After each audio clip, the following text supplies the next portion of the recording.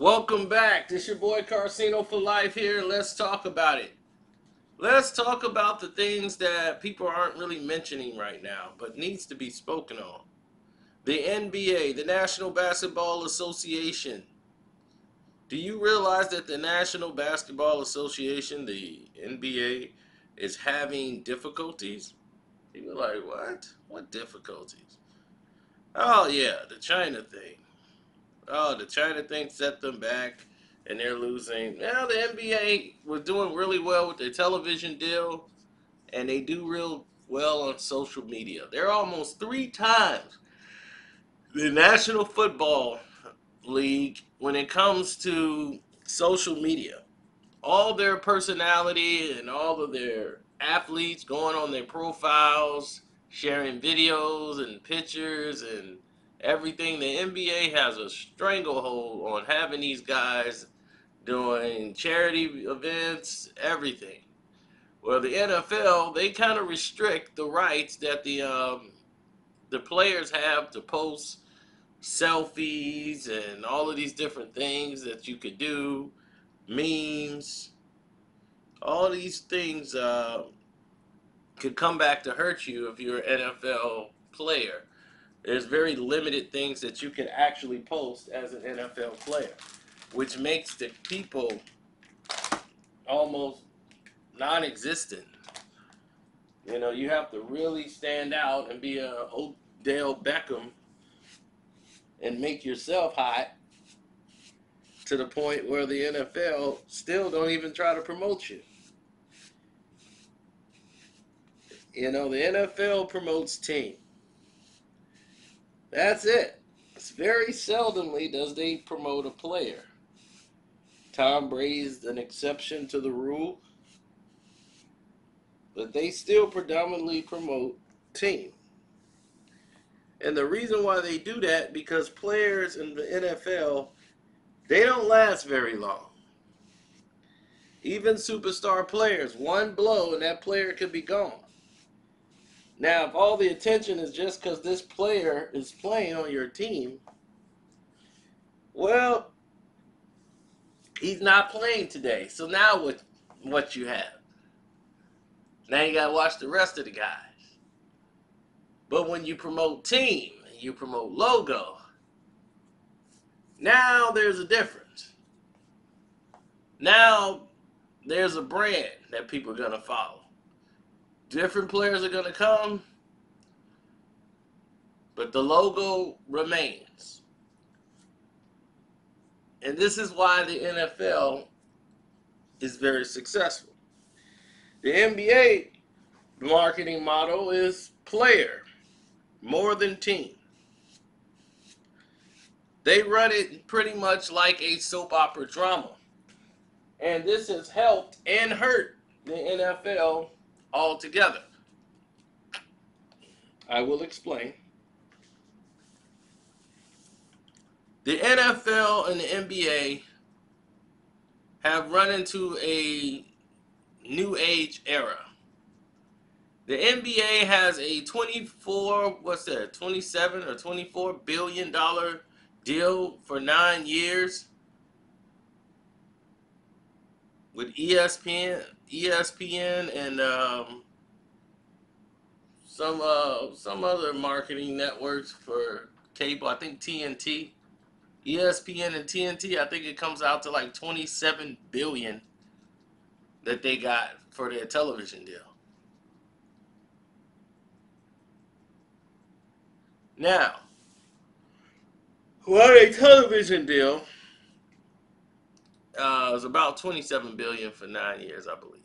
I might be off a little bit, but anyway, they were toasting very high. They got that deal because of the evaluation that was built up when the Clippers got bought. It made the numbers look funny, and this is why I told you numbers do lie. No other team was valued over a billion before, and now some teams are valued just at $1 billion. That 2.4 billion that they purchased the team for really brought a whole different change of element to the game. They really did. Because now that they had this change of element, they have people that's involved that don't really need to be. So you're seeing things transpire that don't need to transpire or don't need to be at all. You're seeing oversaturation by the National Basketball Association. And social media came along and they looked at this was a good way to expand to their billions and billions of followers and connect to them, and this is going to just grow the brand to exponentially going to make us all double and triple the money. As most people have found out who already know about social media, understand that because you have 50 million, 100 million followers does not mean you're going to have even $1 million out of it. There are plenty of celebrities here who have product that they try to sell to their fans and their followers and don't get 1% of those fans to purchase or buy anything that they're promoting. Because the people that follow them is only following them just to hear what they're going to say on social media. Then they're going to turn and go to the other person that they follow on social media. They're not really avid fans of the game. And that's what you're faced with here. And this is what the NBA ran into. They spent all of this marketing on social media and letting the players go out and promote and do all these things on the social media platform to boost up the ratings for the game. Social media came in and turned the thing upside down because the NBA makes the majority of their money on the cable side of it and the ESPN and the paid cable subscriptions. Beside that doesn't count their, prime games that they play on ABC, that they're the main feature games. Their other games are predominantly on cable, where the NFL don't have this problem. Their games are predominantly all on national television. So they have the prime peak and they're not really hurt by the streaming. See, the streaming services is coming in and people are trying to find a way to monetize it to where we have to readjust how we're going to pay out for revenue now because of the way it's formed. So a lot of movement was put in place. And as you can see, there are teams that were losing money. 14 teams in the NBA were reporting losses while everyone else is thinking everything is thriving. And one of the reasons, or one of the main reasons, are this. These fans, the ones that actually come to the game, they're so interested in coming to the game, recording things on their phones, and sharing clips on social media.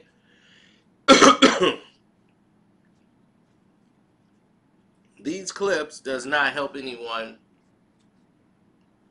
who's watching the game. These clips service people who are interested in only that. They want to see the highlights. They're not going to sit back and watch the whole 2-hour game. They don't feel a need to unless they know what's going on besides the game and what's this, or if it's a big game, then they'll pay attention. Other than that, they don't really care. They'll just watch the highlights. And that's what's wrong with the league. People are watching highlights. You have ESPN putting out promotional highlights. You have all these other YouTubers now in social media promoting highlights. And they're making a whole video of just highlights. So people are like, wow, I could watch that and get the game. But sometimes the NBA does not see a cent of that money from those videos. And whatever it is monetized at is not worth what they would be getting, per view if there's someone purchased a ticket. And then after the next day, no one really cares about the game that was played. Needless to say, you have new problems on the horizon. Too much attachment to LeBron James. Never in the history of sports have a player have been promoted as much as this. Even Michael Jordan wasn't promoted like this.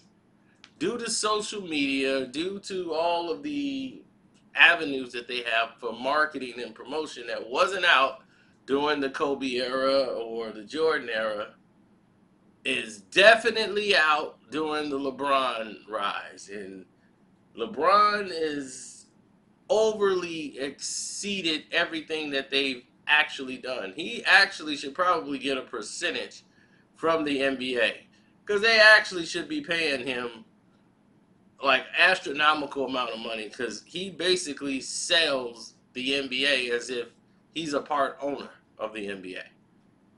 He does. That's one thing I can never say. This is what the NBA, LeBron is what the NBA would want their athlete to be.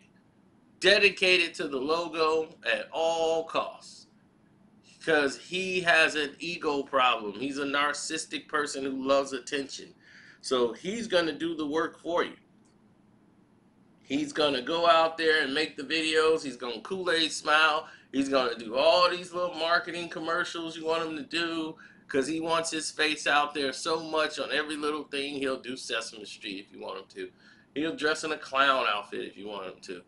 LeBron James will do all of these things that you want him to do.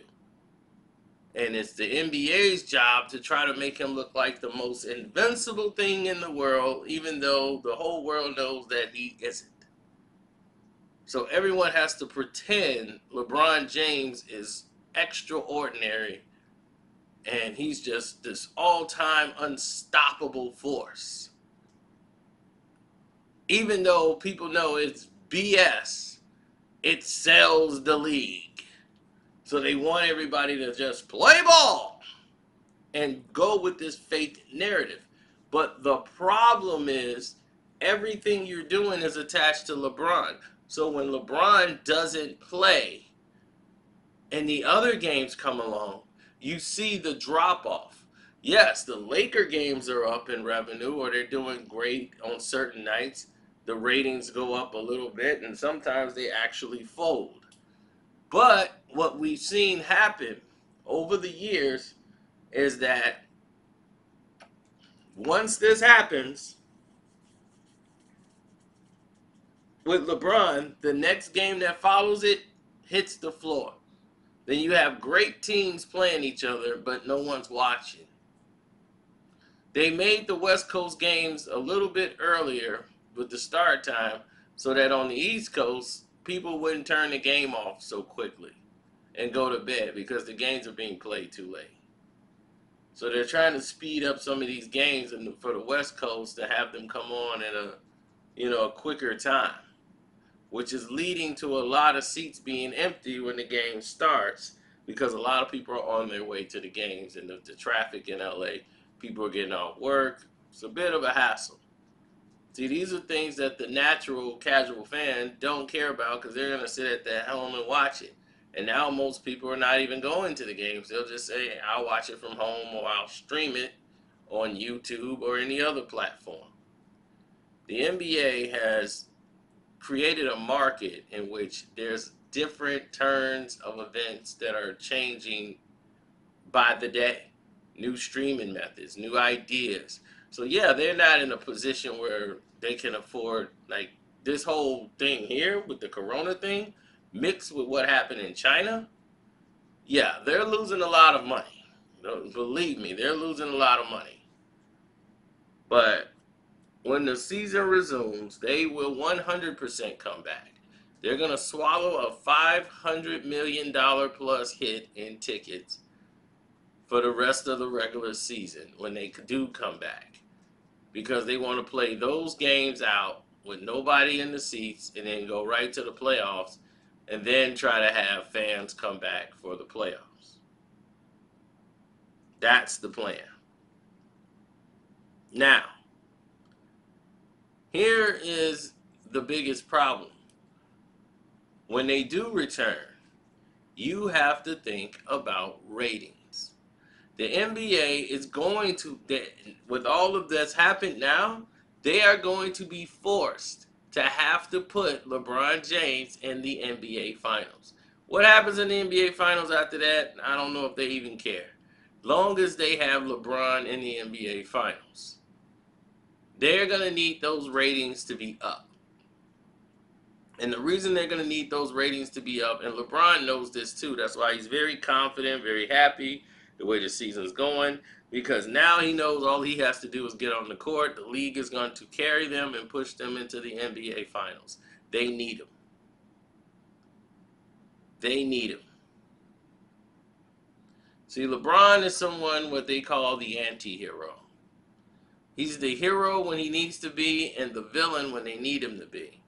Steph Curry is the protagonist, okay? He is the hero. He could never be, he's a baby face in what you would call in wrestling. This guy can never be a villain. You can never make Steph Curry or his team villains. They're the good guys. So LeBron will be basically the good guy all until he plays Steph Curry. Then he is a anti-hero. That's the only time you will see him get close to playing a villain. When they play the Milwaukee Bucks, Giannis is the villain. LeBron is the old hero. Giannis, he becomes like the anti-hero for that moment. They want to make these leagues into Luka Doncic. They want to promote these younger guys, but they put so much into promoting LeBron. They overdid it. Now no one cares about anybody else because you didn't really pour any promotion into anything that was moving. Steph Curry and the Golden State Warriors, they made themselves high. Curry made everything high because he was making all those threes. So Steph made his own bed. So yeah, when the State Warriors are clicking on all cylinders, then yeah, boom. You got somebody that can go up against LeBron, and Steph can do his numbers and they're going to rise every time he plays. Now, all the NBA stars are hurt. What's that going to do for your league? It's been great basketball, but we cannot get what you want to see as a people. We can't get that notoriety or that casual fan because the NBA failed in promoting the actual game. All the sports shows are wrapped around LeBron James. All the entertainment, ESPN specials, everything's wrapped around LeBron James. So if you continuously do this, when he steps away from the game, what happens to your league? Oh, we're going to build these other guys up by then, so when he steps away, these guys will be ready. It don't work like that. These guys are already here. Giannis is here. Curry is already here. Pretty soon, Curry going to be stepping out. He's in his 30s. Guys are getting older, and you're wasting their good years by promoting somebody you should have been putting to pastures. But you can't afford to right now because of certain events. You got to continue to milk this cow. Even though dust and powder is coming out, you're still trying to milk this cow to see if there's any bitty little drips of milk you can get out of it. So sure, let's break all the rules. Let's stack the deck. Let's do all of these things that are counterproductive. And that's why the NBA is in the bind it is. When Michael Jordan was there, they promoted Michael Jordan as if it was Michael Jordan, but the league had stars. If Michael Jordan didn't play the marquee game, if the Knicks played Indiana, people watch. If Charles Barkley and the Knicks played the Houston Rockets, I mean Charles Barkley and the Suns played the Houston Rockets with Akeem Olajuwon, people watched that game. People watched other games. Each team, and my mother, who's a casual fan now, she barely watches the game, said they were playing the replay games, and she saw the games, and what she said, man, everybody, it seemed like back in the day, every team had like a superstar on it. Back in the day, that's what was fun, because everybody had like a star. They had Karl Malone, they had Charles Barkley, they had Drexler. See, that's back when I remember the players. I don't know who these guys are now, but each team had like a superstar. You see? It was competition. And my mom is about as casual as she's going to get it. Because she remembers Kobe and Shaq.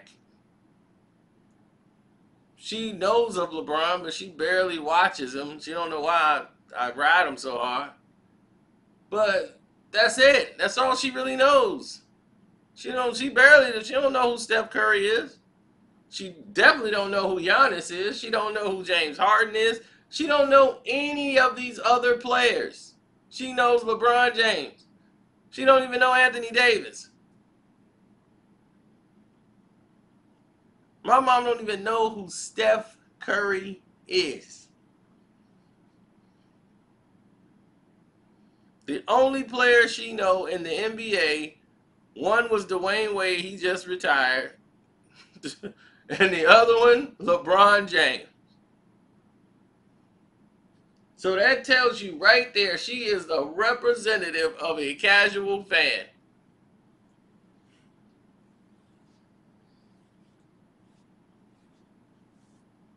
Now, the league is going to have to go back to the negotiating table, and it's going to be ugly because the owners are going to want a lot of changes. Players have a lot of leeway, and they thought it was one big party, and they abused it. And now they got to realize that they're going to have to pay that piper. They got to pay that piper.